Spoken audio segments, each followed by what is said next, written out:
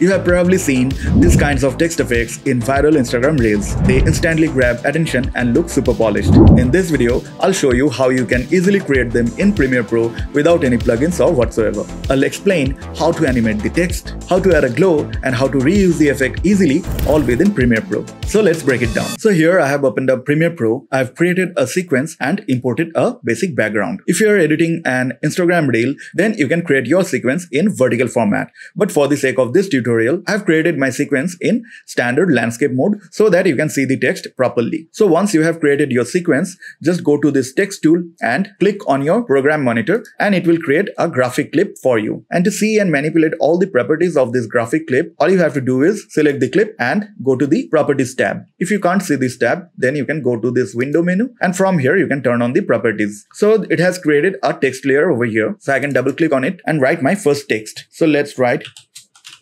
create this amazing. I will create my whole text in 3 layers. So on the first layer, I want to keep only this portion. Now I can right click on this layer and click on duplicate to create another layer. Let's double click on it and type in the next part. So this is the second part. So now let's take the selection tool. Now if I scroll down and go to this align and transform options, from here I can change its position property. So let's drag it down and then again let's duplicate this layer once more to create another layer, and then I can double click on it to select the new layer and I can write in the last part of my entire text. And similarly, I can scroll down and change its position. So this is my entire text. So now for each of the layer, we have to align them in the center so that if we want to change the text later, we can do that easily. So for this layer, I can change its alignment to center and we can also center the text vertically. And let's go to these align and transform options once again. And from here, we can align the center horizontally and vertically. Next, we have to take the next layer and do the same things. And for the last layer also, do the same thing. And now finally I can take the first layer and drag it on top, and for the last layer I can drag it below. Now I want to change the fonts. For the top and the bottom layers, I would like to use something cursive and artsy, and for the middle layer I would like to use a bold font. So for this layer I will go for a font called Gloss and Bloom. For this layer as well, I will use the Gloss and Bloom font. And for the middle layer, I will use the Montserrat. And I will go for the absolute bold font, which is the Montserrat Black. Now I will change their sizes with the font size option. So for the middle layer, I will make it quite big. So around 150 would be good enough. And for the other layers, I will make them a bit smaller. So around 70 should be good enough for both of them. Now as I have changed the font sizes, so I have to align them once again. So we have created the basic design. Now we will add a glow to the middle layer and then we will add some animation. And in this video, I'm giving you the ideas. You can also create other effects as per your liking. Now as I want to add the glow only to the middle layer, so I can select the middle layer and put it into a group by clicking on this icon. So now the middle layer is inside this group 01 folder. I can also rename this for better clarity. So let's rename it to mid text. Now let's go to the effects library and search for drop shadow.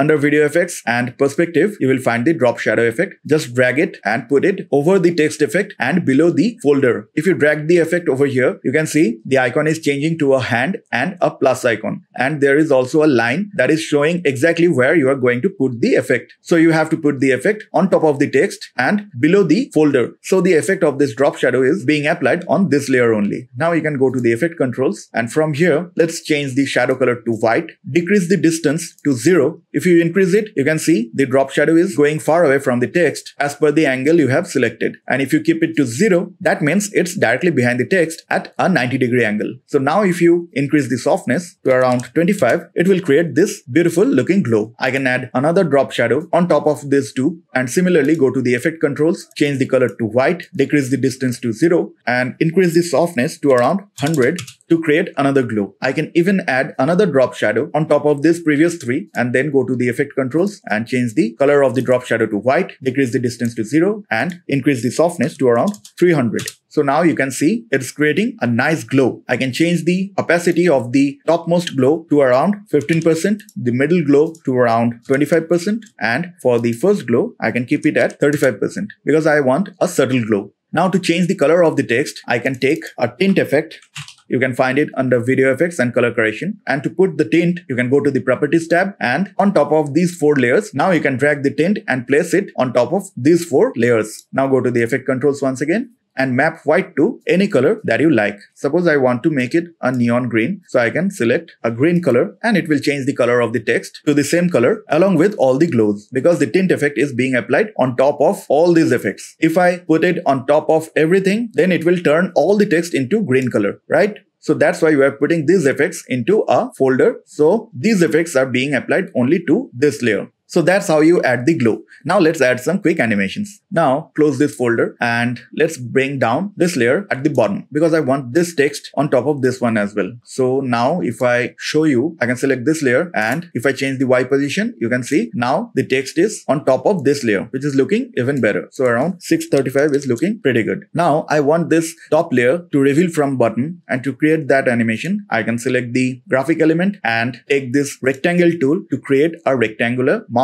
So let's create a rectangular shape which covers the entire text. Now, as I'm focusing on this layer only, so we have to take these 2 layers and put them into a new group. Let's rename it to top text. Now I have to put the shape layer on top of this text layer so that I can use this layer as a mask. And to do that, you can select the layer and just turn on this mask with shape option and turn on mask only fill. Now this layer is acting like a mask, and with this option turned on, it will show everything that's inside it and it won't show anything which is outside of this mask. So if I select this layer and change its Y position, so you can see as it is going outside of the mask boundary, it's getting invisible. So now all I have to do is add the animation, and to add the animation, I can search for the transform effect, and inside the video effects and transform folder, you will find the transform effect. Just drag it and put it on top of the text layer and below the shape layer. So this transform effect will only affect this layer. We can rename it to transform top text for easy understanding. Now let's go to the effect controls. So the transform top text effect is already selected. To have motion blur in the animation, we can check off this use composition shutter angle option and set the shutter angle to around 180 for the most natural motion blur. Now if I use this position property, it will affect the top layer like this. So let's move about 5 frames. And let's zoom into it and create a keyframe, and go to the first frame and change the Y value so that it goes out of the mask boundary. You can click on this arrow icon to change the interpolation of the keyframes. Just click on this keyframe and change the curve to something like this. Now the animation will be smoothed out. The animation will start super fast and gradually slow down to this position. So now after changing the velocity curve, you can see it's showing up. So we have to set the Y position once again. So now the animation is complete. If you think it's coming super fast, then you can drag the end keyframe a bit farther away. So this is looking pretty good.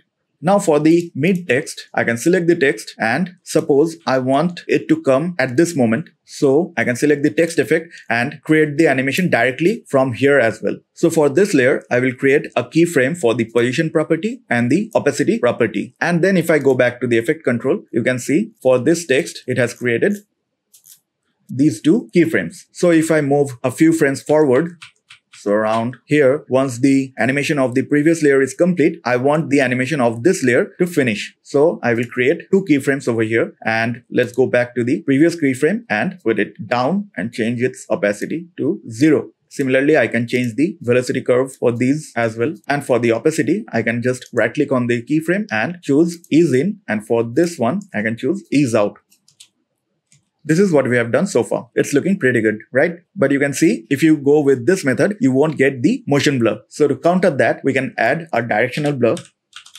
Let's go to the properties tab, take this directional blur and put it on top of these layers. Let's go back to the effect controls, and from here, I can create a keyframe for the blur length, which will come down to 0 at this last keyframe. So here it should be 0, and here I can create this fake motion blur. And to see only the keyframe properties, I can click on this filter properties option and click on this show only keyframe properties. Then it will only show all the properties where I have created a keyframe. So that way it will be a bit easier for me to work. So I can drag this starting keyframe of the directional blur and align it with the position and opacity keyframes as well. And I can right click on the first keyframe and select ease out and the last keyframe to ease in. If you think it's looking a bit too much, you can just decrease the directional blur amount to around 15. I think it's still looking a bit too much, so I can keep it to around 10. So now it's showing a bit of motion blur. So this is what we have created so far. And for this last layer, I will do something similar to the top text. So let's select this layer and create another group and rename it to bottom text. I can drag the top text on top so that it will be easier for me to organize. Now let's create another shape with this rectangle tool, and I will drag it below this text layer so that I can align the shape. Now I want to align the bottom edge of this shape to the bottom of the text. And to do that, I can take the selection tool, click on this shape layer, and from this corner, I can just drag it and align it with the text. Now I can bring up the shape layer on top of this text layer and then go to its properties. And I have to just check the mask with shape option and mask only fill option. So it will do the similar thing as this shape. Now I can take the transform tool once again and put it in between these two layers. And let's rename it to bottom text. Now let's go to the Effect Controls tab. This is the transform for the bottom text. Now I have to click on this icon and select show all properties so that I can see the properties of the transform effect. Let's select this and let's find out where I want to start the animation. So around here, I want to start the animation for the bottom text. So let's create a keyframe for the position option and also uncheck the use composition shutter angle option and set the shutter angle to 180 manually. This will create the most natural motion blur. Now similarly, let's move forward a few frames and create another keyframe. Let's go to the first one and bring it down. Open up the velocity curves and adjust them properly, and let's set the Y value properly. So now it will look like this. I think we can bring these animations a bit earlier. And I can create the last animation a bit faster so that it ends here.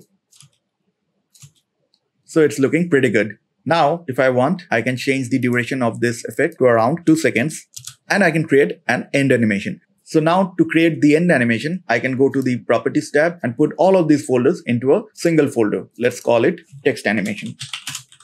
Now if I take transform effect and put it on top, now this transform effect will control all the layers at once. Let's go to the effect controls, and with this transform effect, I can position the entire text effect wherever I want. I can also use the vector motion properties. I will suggest you to use this scale property if you want to zoom into the texts. That way it will treat the text as vector graphics and will not have any quality loss. But if you use this scale property to zoom into the text, then you will have some quality loss because it will treat the graphics as rasterized layers. I have explained this in detail in a previous video, so if you want to know more about this, then you can check out that video of mine. So to change the scale or the position of this entire graphics, I will suggest you to use the vector motion properties, and that is why I'm not creating any kind of keyframes on these properties so that we can use them freely and do not mess up with any kind of accidental keyframe generation. For the end animation, go to the end of this clip and come back a few frames, maybe around 7 frames. And with this transform all effect, I can generate a keyframe for the scale and opacity. And here also, I can set the shutter angle to 180 to have some motion blur. Let's move forward a few frames and let's bring the scale down to 0 and the opacity down to 0 as well.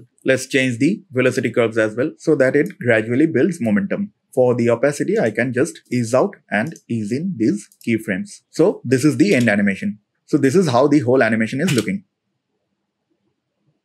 Right? Now let me show you how you can easily repurpose this clip anywhere. So if you want to use this same effect again in this timeline, then all you have to do is press and hold Alt and click and drag this clip to create a duplicate copy of this clip. And on this duplicate copy, you can just go to this properties tab, expand the folder, and you can just change the texts. Suppose I want to change the top text. I have to take the text tool and double click on this layer and type in the new text. For the middle layer, I can select the mid layer and double click on it and type in the new phrase. And for the last line as well, I can change that too. And the animation will be working just fine.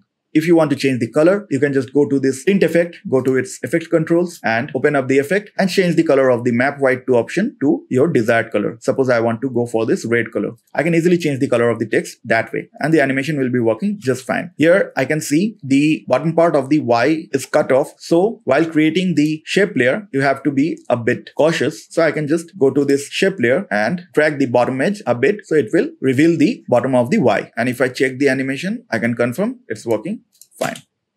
And as I've just shown you, you can place the entire text effect anywhere in the frame. And to do that, you can use this vector motion properties. So you can decrease the size of the entire text. And if you click on this vector motion option, then you can just place the text wherever you want and everything will work just as fine. So these are some of the ideas. You can add more effects to each of the layers. If you want, you can create and add more animations as per your liking. So you can create a lot of things as per your creativity. So if you have found this video helpful, then give it a like, share it with your video editor friends, and subscribe to my channel right now.